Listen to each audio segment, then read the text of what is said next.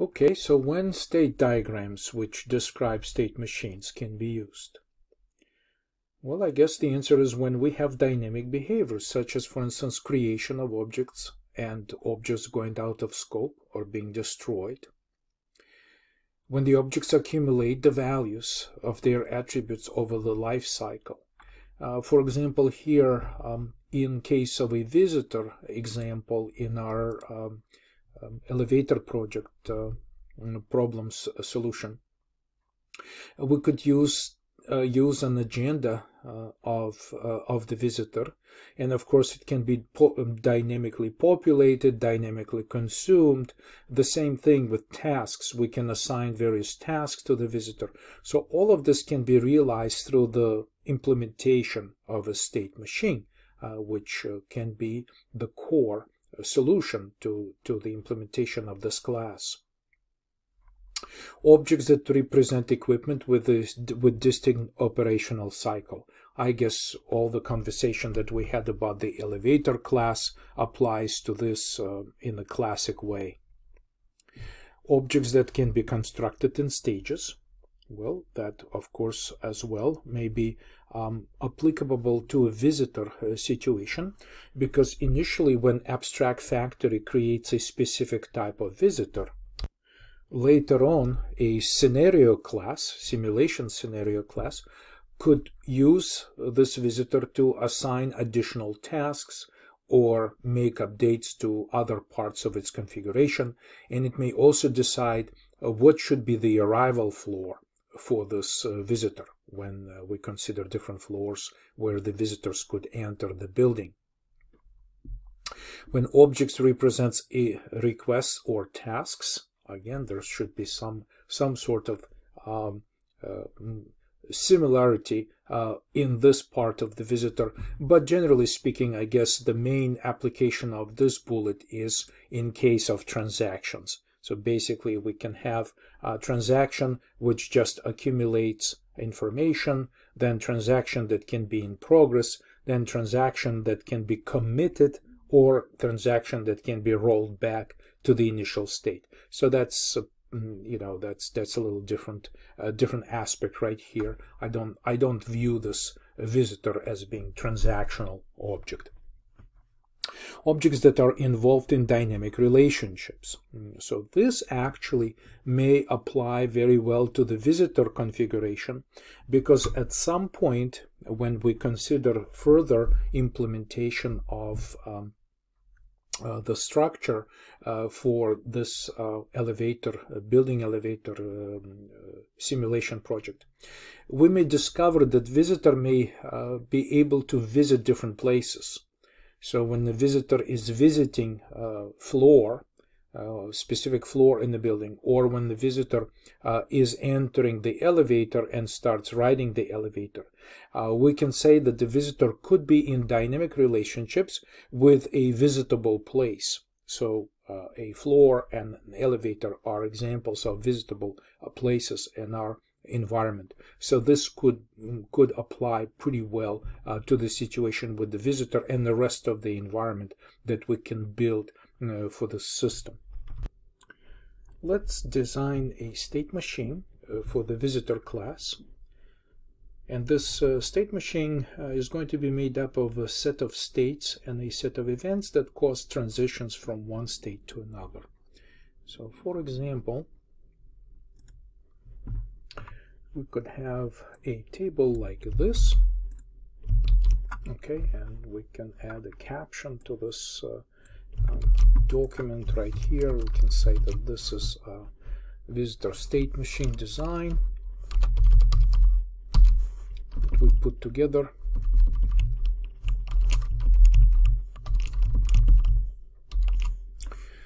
And so we have a combination of all possible states and events that can be placed in this table to demonstrate transition from the current state to the new state, like this. So for instance, we can definitely specify that our visitor can be visiting a specific floor in the building. So visiting floor is one of the candidates to have in our implementation. So the visitor may also be waiting for the elevator, first attempt to call the elevator. So basically, when the visitor is in process of calling the elevator, we can recognize it as a separate state. In addition to this, once the call is placed, so basically the user approaches the panel with the call buttons on specific floor, pushes the button. So then we can place, once the call is made successfully, we can now make our visitor wait for the elevator. So now it can be in state of waiting for the elevator. So supposedly then the elevator arrives. So we can be transitioning to a different state, such as boarding the elevator. So of course, part of the boarding the elevator is also using the panel inside the elevator to specify what is the destination floor. Okay, then we can start riding the elevator and essentially wait for arrival of our elevator at the requested floor. So eventually, when we arrive at our destination, we can start the process of onboarding the elevator. Right, so we can decide that we want to onboard the elevator at specific floor, so these are examples of the states that the visitor could be operating in. So now also remember that we have a combination of the data attributes that we may use when analyzing and when working in these different well-defined states. For example, when visiting the floor, when our visitor is visiting a specific floor in the building, perhaps there's a purpose for this, and we can recognize this possible idea of checking the agenda. Right, there should be the list of tasks for this floor, and decide that we still have tasks to do at this floor, and so we can be just going from visiting floor to continue visiting the floor. So this is like self-transition. We just checked our state of the data right here while we're visiting the floor, and we decided that we still have some floor tasks to complete, so we just continue to stay in the same state. So basically we just transition back to the same state. So this is one of the states definitely that we could stay for a certain period of time. Now, how these events originate and where they originate from? Well, they could be originating from multiple sources. Remember, we have this update state operation inside the visitor. So the rest of the system is responsible to periodically call this operation inside our visitor class and tell the visitor to update its state, to check for events. When the elevator arrives, it may also call this update state and specify that the elevator just arrived. And so other objects in the system may be able to communicate with the visitor and let the visitor know that the visitor needs to update its state. So the next possibility here is that, for instance, the set of tasks to complete at this floor is all done. There's nothing left to do. So we can then also check the agenda, right? And the agenda is basically the list of floors that we want to visit, and decide that we want to go to the next floor. Okay, so this is like an event, agenda check, and we want to go to the next floor. So then we may be transitioning to this state, calling the elevator, right? So here in this table, we specify that we go from this state in case if there is no more tasks to complete, and also now we still have other floors to visit. So we want to call the elevator and be able to ride to that specific floor.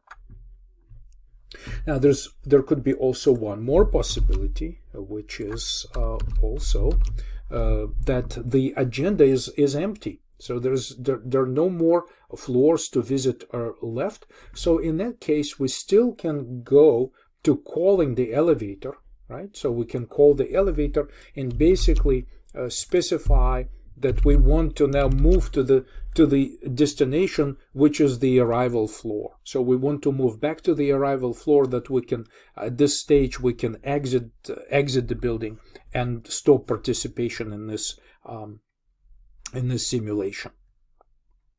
So now we're in the state of calling the elevator, for example. All right. So now what's possible is that we can now check that the destination request is complete. So basically, we transition to state call that we want to call the elevator. The next time update happens, so the next time this operation is called to let us make progress through our agenda, right? And we are in the state of calling the elevator. So then we call the elevator to this floor. So we make a call into the rest of the system, and we want to call the elevator. And now that this is complete, right? So the destination request is complete. So now we want to transition to a state that's waiting for the elevator. So of course, in this state, you see there is a big difference. We're still visiting the floor, but instead of just visiting the floor with the possibility to completion of the floor specific tasks, now we don't do any of this, because our agenda is now to wait for the elevator to arrive and start riding the elevator. So then, of course, at some point, the system sends the elevator to this floor. Okay, so we now say that the elevator has arrived. So the elevator arrival at the floor is definitely an event important to our visitor. So the next time, again, the update is happening and the message comes that the elevator has arrived. So of course, now we can transition to board the elevator. So we want to be in the state of boarding the elevator. So we now transition to this state. And I specifically position all of these states initially to be able to roll through these possibilities of discussion of these events. So number 6, the next possibility right here is that we say that if our visitor now in the stage of the boarding the elevator, to complete the boarding, it needs to push the button on the panel of the elevator and specify what should be the destination floor, where this visitor wants to travel next. So once this is done, right, so the destination request is complete, we start riding the elevator. So we transition to the next state, which is riding the elevator. Okay, so of course now we're no longer doing other checks. We're just waiting for the message from the elevator to tell us that now it's time to onboard, or that we have arrived at the specific floor. All right, so now we supposedly that now we have arrived at a specific floor. So the elevator may be sending messages to all the passengers riding this elevator, and telling them arrival and announcing the arrival at every floor. So for instance, there could be other passengers in this elevator, and we may or may not yet arrived at our destination. So we can always check the arrival at the specific floor against the destination. So this is why I prefer to store the destination floor until we arrive as one of the attributes remembered by the visitor right here, so that we can check for this condition that when the elevator is broadcasting to us that we just arrived at this certain floor, we want to be able to compare this floor number that we arrived at with the destination floor that we remembered when we decided to place our destination request. I guess right here at this stage right here we could have updated this value. So the second possibility here is that we can also have the situation that the floor that we just arrived at is not our destination. So it does not equal our destination. So we just continue to ride the elevator. right? So we just ignore this and we say, okay, we're not going to onboard right now. Instead, we're just going to continue riding the elevator.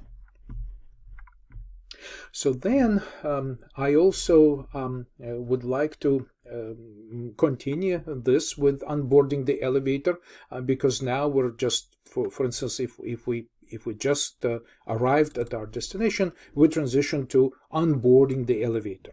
So why this event is important? Well, number one, there also could be two possibilities. So one of the